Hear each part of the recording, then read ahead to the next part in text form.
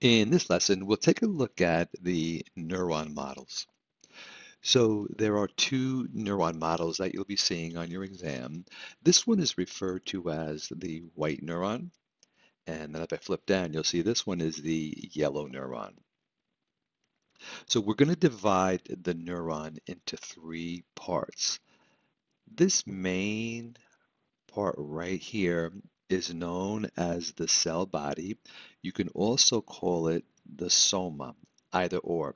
Within the cell body or the soma, we have all the organelles that are going to keep the neuron alive. So here we could see the nucleus. Within there, you could see the nucleoli. Now, they're not showing a lot of detail, but these blue structures right here, these are the ribosomes that cluster up with the rough endoplasmic reticulum, and we refer to them in the neuron as the Nissl bodies. Again, look how it's spelled, Nissl. That's the correct spelling. Also within the soma or the cell body on this neuron, you can see these black lines right here. This is just representing the cytoskeleton. Now this would actually spread throughout the entire soma. The model company is not showing it that way, but here they're showing you the cytoskeleton, which is made up of neurofibrils. Okay, so that's the first part of the neuron here. Now, on this model, these extensions here, not the orange one, but these extensions here are the dendrites. So we can see all of these. These are going to be the dendrites. Think of them as the receiving portion of the neuron. Okay, so soma, or the cell body, the dendrites are the second part. Now the third part is going to be the axon. So extending down, usually the longest part of the neuron is going to be the axon. So here it's here, and then it would continue here. If we actually took this piece off, we could attach it here, and it would be one long neuron. Now, the first part you want to find on the neuron is going to be the axon hillock, right? This is this kind of conical area here where the axon joins the cell body, and then just distal to it is the initial segment. This is the first portion of the neuron where a nerve impulse is going to take place. Continuing on the axon, so here I tried to put my arrow right on the membrane. This would be known as the axolemma. That's the cell membrane of the axon. Here they've cut the cell membrane away so we could look into the cytoplasm of the axon. This we're going to refer to as the axoplasm right here. And you can see there's different organelles that extend into the axon also. Now this neuron here is a myelinated neuron.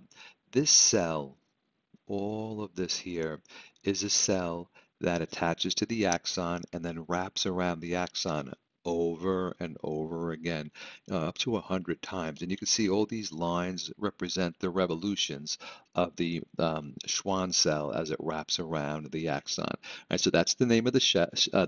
It's a little bit of an outdated name. The newer name is the neurolemmacyte, but we're going to go with the Schwann cell. Now, this Schwann cell well, as I said, wraps around the axon, and here's another Schwann cell. Notice there's a little squiggly line right there. You can see it on this side. That represents a gap between the two Schwann cells. That is known as the node of Ranvier, right? The node of Ranvier.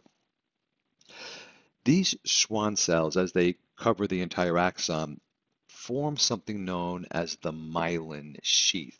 So that's another term that we use to represent an axon that has myelin on it, right? And that's formed by the Schwann cells. Now, the very end of the axon is going to have a bunch of branches. Now, on our model here, they don't show the branches at the bottom. It's actually just like a blunt end. What the model company has done is this. They're showing the branching of the axon, but here from other neurons. This is a neuron that's synapsing with our neuron over here with this dendrite. So this would be the telodendria, the branching, and at the end of the telodendria, this little swollen part here kind of looks like a Hershey's Kiss. This is the axon terminal.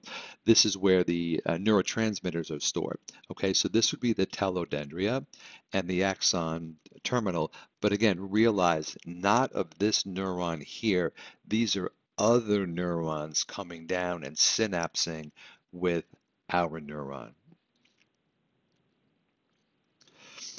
On the yellow neuron, same structures. So you can see here the soma, and they're showing you the nucleus with the nucleolus there. You can see all these yellow extensions are the dendrites. Right, we can see really well here. I actually like this a little bit better than the other neuron. All of these brown lines going through the cell body. Actually, I have it blown up over here. All of these brown lines going through the cell body. These are the cytoskeleton or the neurofibrils. Again, in that other neuron, they were only showing the black lines in a small area. Right, so this is a little better for that. This is also showing the Nissl bodies. It's a little bit harder to see. Somebody actually outlined one here. All of these round areas here represent the Nissl bodies. Again, that's the ribosomes clustered into little groups with their rough endoplasmic reticulum, and it's just a sign that the neuron is producing proteins. The axon. This right here would be the axon hillock, and then just distal to it, the initial segment.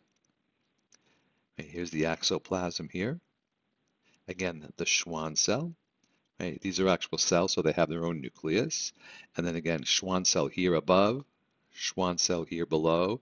The gap right in between is the node of Ranvier. Again, kind of an outdated term. You could just use the word node. That would be okay. And then here you can see the axolemma is the cell membrane. Same thing, this neuron here doesn't show the telodendria at the end, right? All of the branching. So this model company did the same thing. They are showing here the axon terminal synapsing with our yellow neuron. These are again axon terminals from other neurons, right? They're not part of this neuron. They're synapsing with this yellow neuron.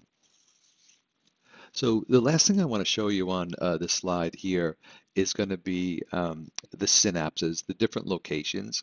When the axon of one neuron synapses with the soma of another neuron, that synapse is called an axosomatic synapse. When the axon of another neuron, over here this orange neuron, synapses with the dendrite, that would be an axodendritic synapse. And then here, the axon of one neuron synapsing with the axon of our neuron would be an axoaxonic. So on the exam, you want to make sure you read the question carefully. As an example, if I were to ask you, identify this, if I was going to ask you, identify this structure here, this would be a telodendria. If I said identify the structure here, this is an axon terminal. But if I said to you, identify the synapse right there, right, that synapse would be axodendritic. Okay, so please read the read the questions carefully. On the yellow neuron, so again, the axon terminal here, synapsing with the soma, so this would be an axosomatic synapse. Here, the axon terminal synapsing with the dendrite, axodendritic. Notice on this model, they don't have an axoaxonic, right? So that wouldn't be there. Finally, the last structure on both the yellow and the white neuron is some connective tissue. So surrounding each axon, including the Schwann cell, is connective tissue known as the endoneurium. So right at the bottom, you see a little piece of the endoneurium still left intact right there. That's going to normally would cover the entire structure, right? But they've cut it away so that we can see all these structures here. So there's a little piece left here. And then on the yellow neuron, same thing. This little section down here, that gray, that's going to be the endoneurium. Right? And that's our two models that are the neuron models.